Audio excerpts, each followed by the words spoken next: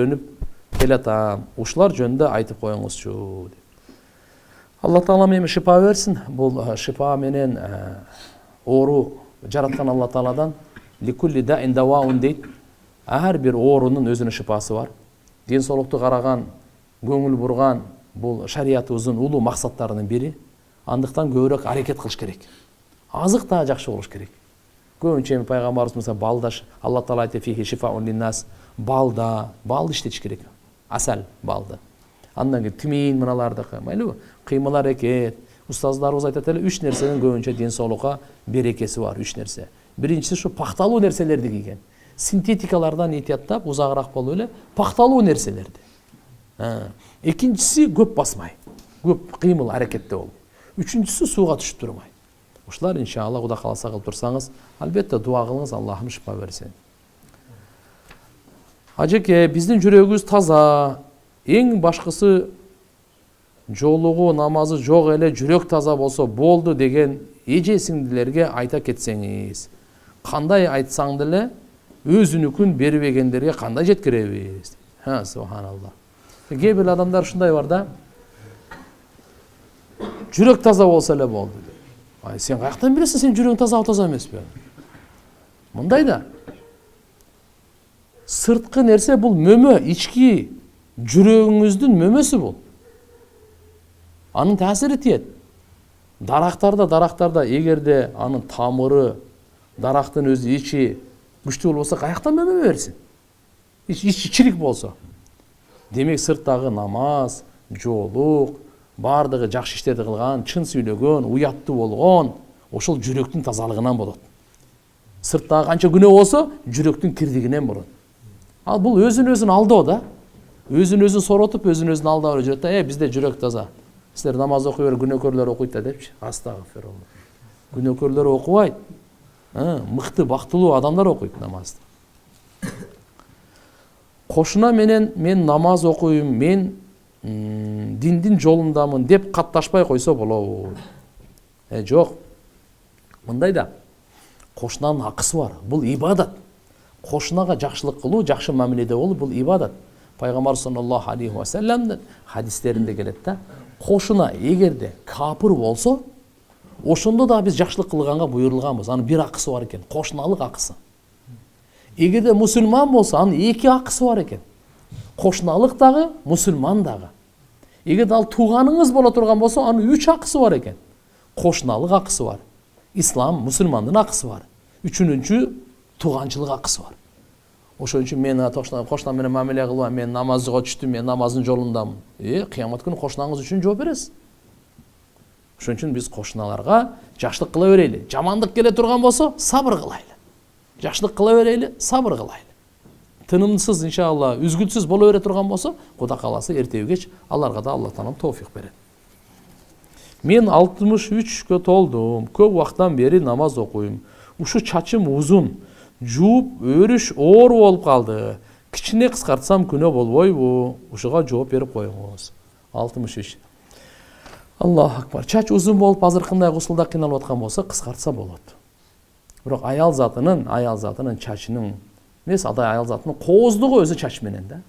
Анан кээде азыркындай болуп, оорулардын себебинен бул зарурат. Жөн эле кыскартса болот. Көп эмес, бирок аны кыскартса азыркындай эркектердин чачтарына окшотуп койгондор дагы бар. Андай болбойт. Анан утурдан пайдаланып дагы айтып бир кайрылып коеюн, туугандар. Көп жерде Куран окуганга жерге барабыз, өткөндө дагы эскертип айттык эле.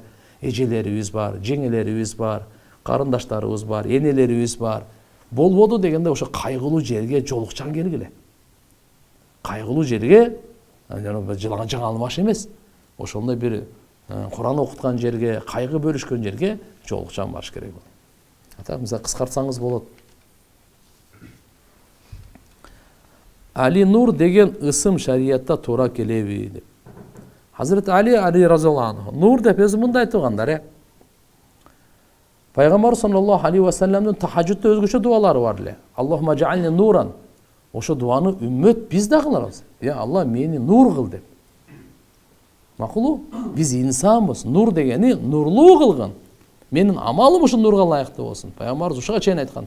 Аллахумма джа'ална фи басари нура, ва фи самаи нура, ва фи идами нура, ва фи дами нура. Я Алла, мен канымды нур кыл, менин жүрөгүмдү нур кыл, мен этимди нур кыл, мен теримди нур кыл, көзүмдү нур кыл, кулагымды нур кыл, кабырымды нур кыл депчи. Оң жагымдан, сол жагымдан, артымдан, алдымдан баардыгын нур кыл. Акырында ана мен толук эле нур кыл деп. Демекинче бул жерде нур кылуу боюнча ал маселе эмес. Албетте нур бул карасаңыз Аллах Таала Аллах нуру самавати вал ард. Алла жер асмандын мунаввир нурлоочу. Нур деген Аллах Тааланын 99 аттын бири аты.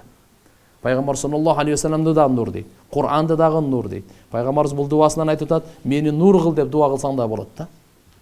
Алла мени нурлантыргын, мени нурлуу кылгын деген сөз. Нурлуу жүзүңөрдөн деп кой.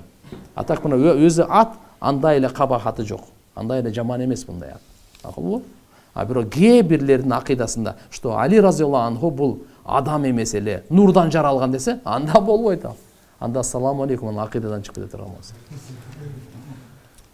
болсо. Мен күйөөм менен 4 жыл жашадым. Кудайга шүгүр, 2 кызым бар. Мен туугандарыма колуман келишинче кыйналып турса, жардам берип келем. Бул жагынан жолдошума жакпайт.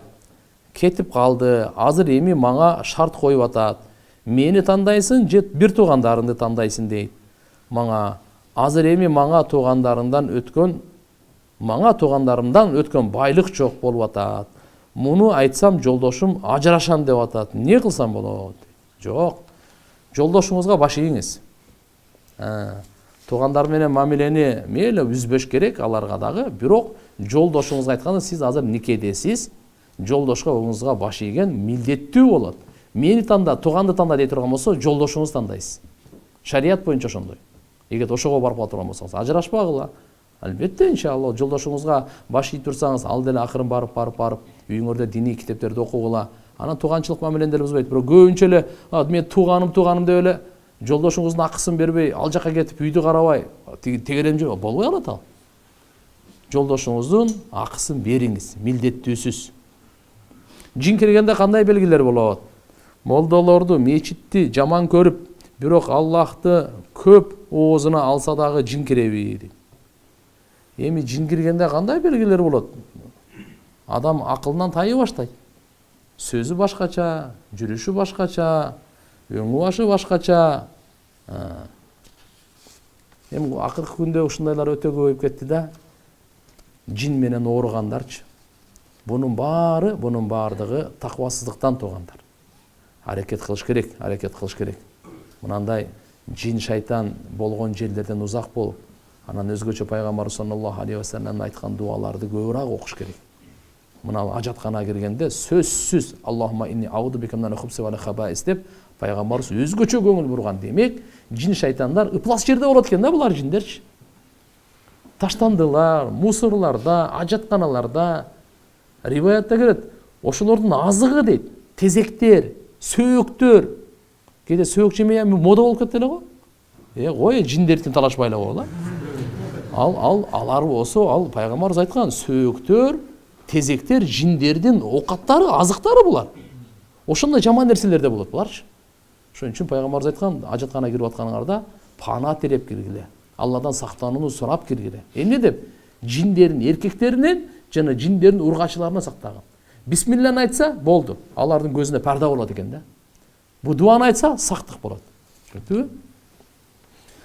Кыздардын медреселерде 5-10 жыл окуганына, илим алганына кандай карайсыз? Дурус нерсеби? Алла разы болсун. Эми кыз балдар эгерде ошол турмушка чыкпай эле жок окуй берем дей турган болсо, а туура эмес болуп калат. Турмушка чыга турган учуру келдиби? Турмушка чыгыш керек. Бирок фарзы айын илимди алыш керек кыздар.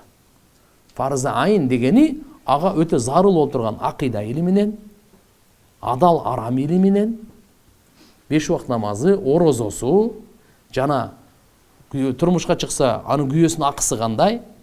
Кудай кааласа бала чакалуу болгондо балдардын тарбияты кандай? Тазалык, өзүнүн мисалы оорулуу күндөрүнө байланыштуу, ушул фарзы айын нерселерди ал үйрөнүш зарыл. Анан баягы грамматикаларды окуп, магистратура, анан докторантура, мен ага жакшы карабайм. Себеби эгерде мүмкүнчүлүгү болсо анда бөлөк, бирок көпчүлүктө андай мүмкүнчүлүк болбойт. анан турмушка кечигип кетпейсиң да. Апам жалгыз бой, мен болсо күйөөгө тийгем, өзүм иштейм. Апама жардам берсем болобу? Өзүмдүн зарплатамдан берсем болобу? Күйөөмө айтпай эле болот. Апага кызмат кылуу милдет. Ва бил валидайни ихсана. Турмушка чыккандан кийин чыга электе дагы. Ата-энеге кызмат кылыш керек, жардам бериш керек. Тем более зарплата өзүңдүн акың, ал берген, ал сөзсүз ал. Бирок эгерде экөөңөр чогуу тапсаңар, күйөөңөр экөөңөр, же күйөөңөрдүн эле мал мүлкү болсо, анда сурабастан туруп берген болбойт. Өзүңөрдүкү болсо, бере бересиңер. Жардам бериш керек. Устаз, жолдошум 2 күн болду, талаадан жаңы туулган кулунду таап алды. Күбөсү да бар экен, өлүп калат деп алып кетиптир. Эми ал кулунду эмне кылышыбыз керек? Сурагы кандай болот? Эми өлүп калат деп алып алган болсо, жакшы, ага ушу чөп, жем, суусун карап туруш керек. Канча расход кылсаңыз, ошону санап туруңуз. Дагы 5 убакыт намазда жарыя кылып туруш керек.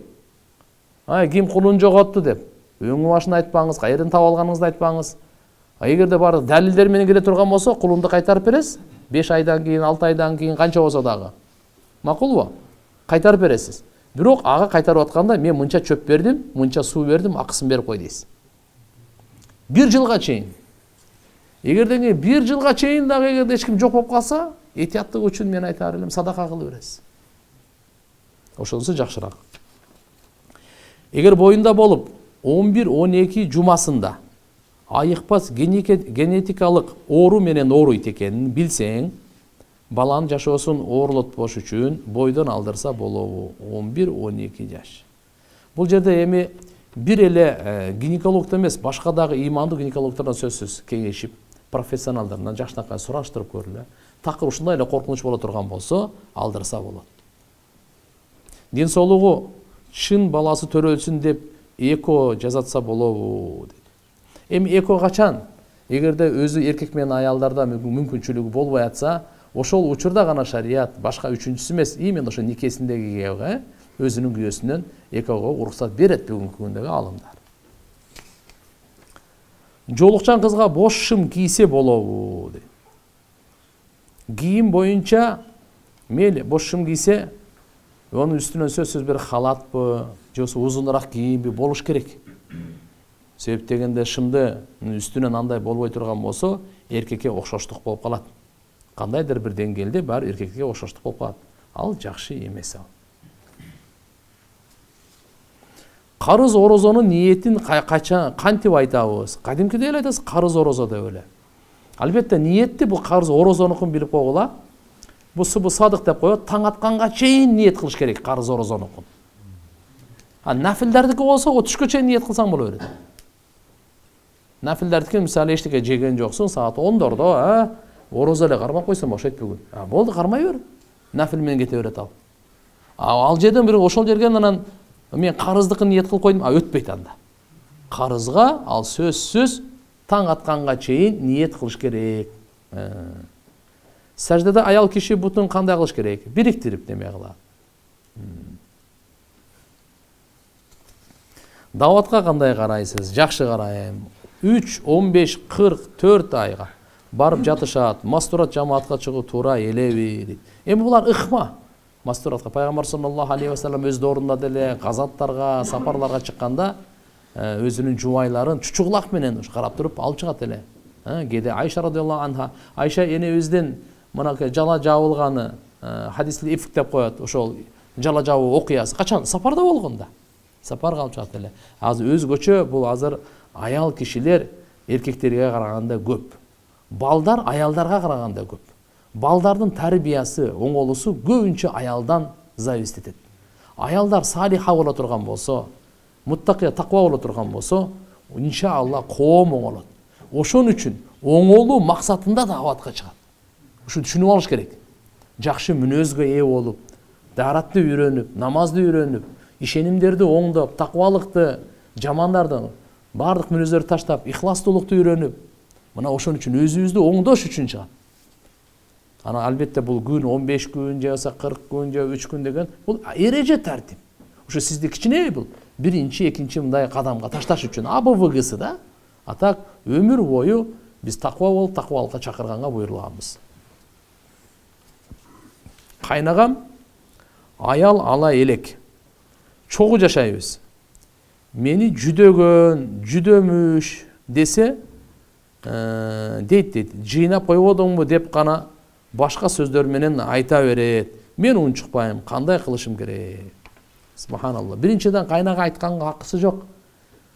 Даже жыйыштыр, тияк деп туруп. Күйөөсү айтканга, күйөөсү буйрук бергенге акысы бар. А өзү кыла берсин анда кызматта. Бул дагы туура эмес. Экинчиден ал чогуу жашаганда бул жакшы көрүнүш эмес бул.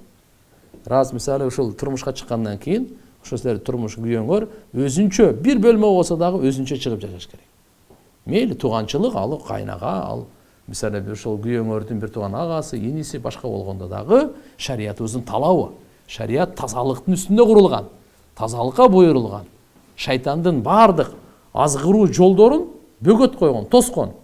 Ошондуктан иншалла келечекте дагы бул турмуш бузулбасын, келечекте дагы ар кандай шайтан, ар бир адам менен бар шайтан. Ошондуктан иншалла өзүнчө болуш керек, бул чогуу жашаган болбойт бул.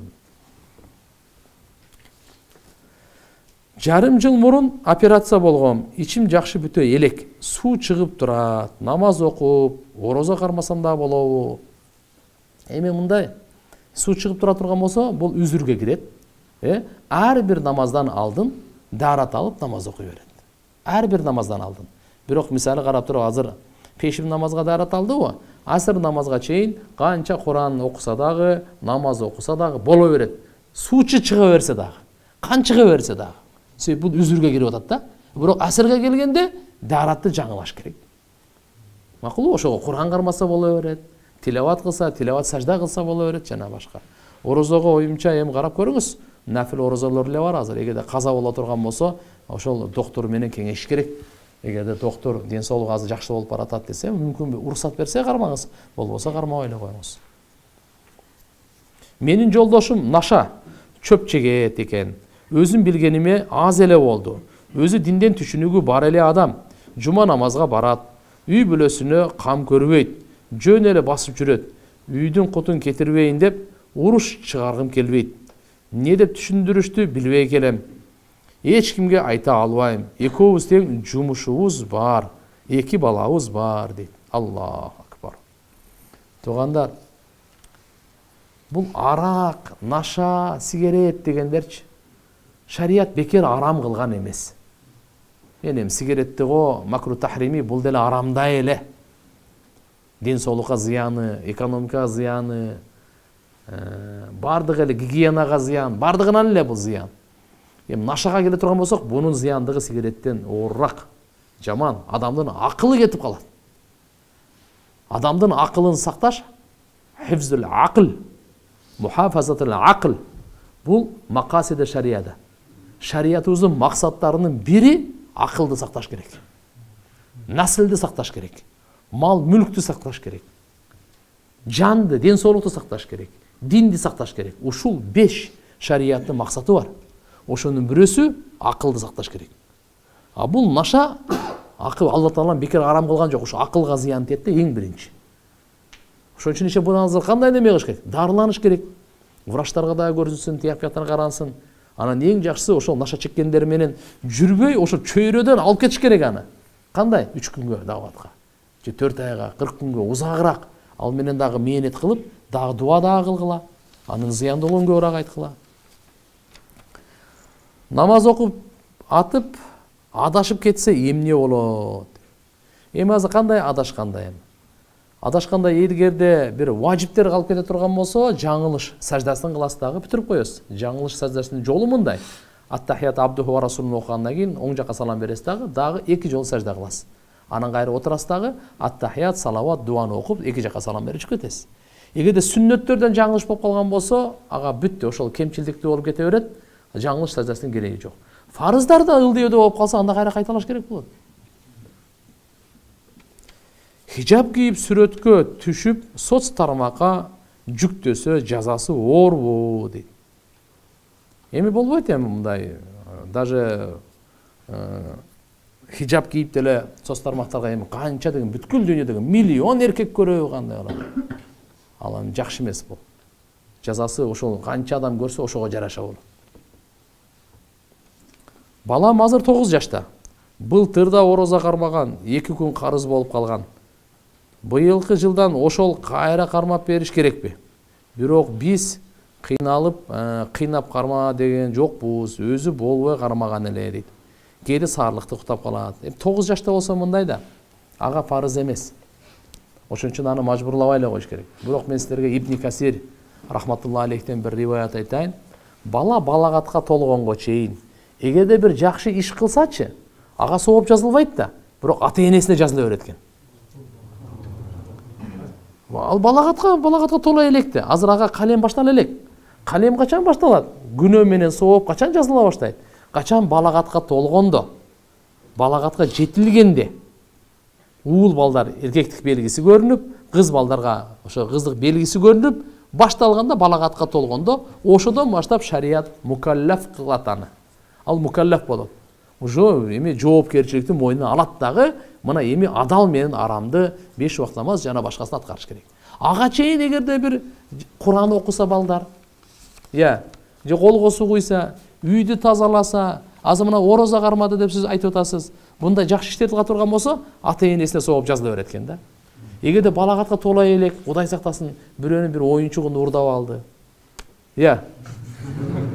Анда өзүнө да жазылбайт, ата-энесине да жазылбайт. Алланын мээримдүүлүгү да.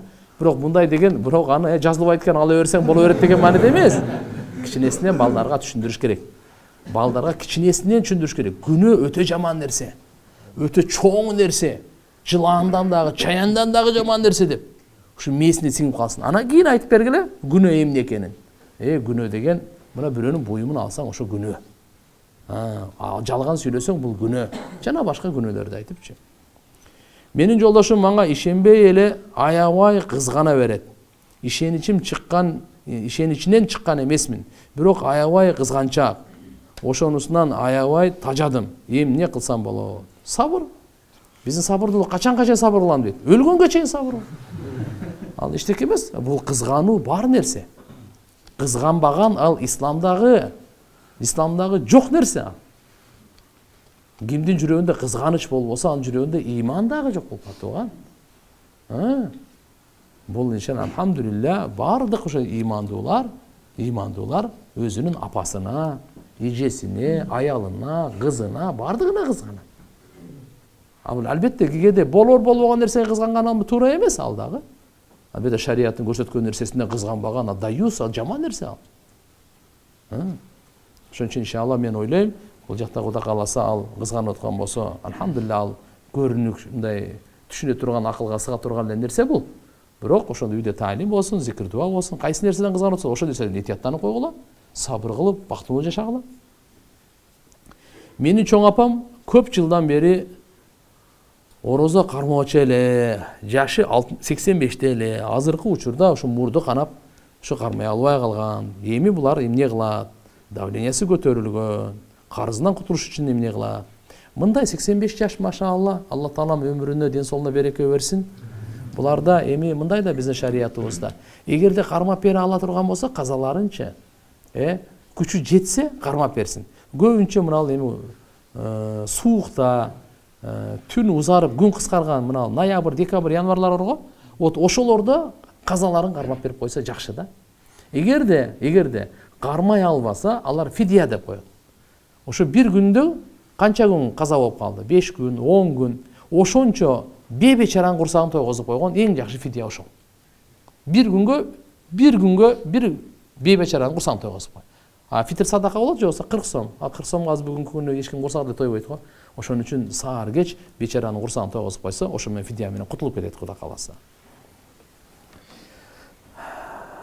Кээде үйдө намаз окуп калганымда аялым мага уюп окуса болобу? Болот. Үйдө наоборот, эгерде үйдө калып кала турган болсоңуз, уюп аркасына туруп алып окуй берет. Кадимкидей эле.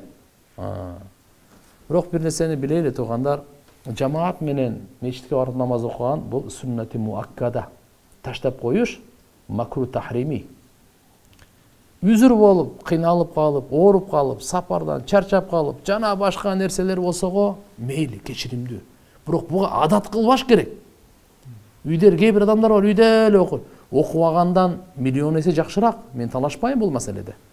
Бирок бул шариятыбыздын пайгамбар саллаллаху алейхи ва саллям айткан, кимде ким мындай ким кубанычтуу мындай сүйүнсө дейт да, эртеги Аллах Таала менен жолукканда мусулман болуп жолукканды ким кааласа, кимге кубантырса дейт, анда качан азан айтылган жерге ошол жерге барып намаз окусун деген да. Анан ушул жерде айткан, эгерде силер ушуну таштай турган болсоңор, пайгамбар Мухаммад алейхиссаламдын сунанул худа, ошо сүннөттөрүн таштаган болосуңар. Эми силер эгерде пайгамбарыбыздын сүннөттөрүн ушундай, кандай сүннөт? Сүннөтү муаккада таштай турган болсоңор, анда силер сөзсүз адашасыңар деген да. Ошон үчүн жараткан Аллах субханаху ва таала баарыбызга инсаф товфик берсин. Окуган, айткан маселелерге, уккан маселелерге амал кылыштыкка товфик берсин. Ва ахиру даъвана алхамдулиллахи раббил аламин би рахматика я рабб.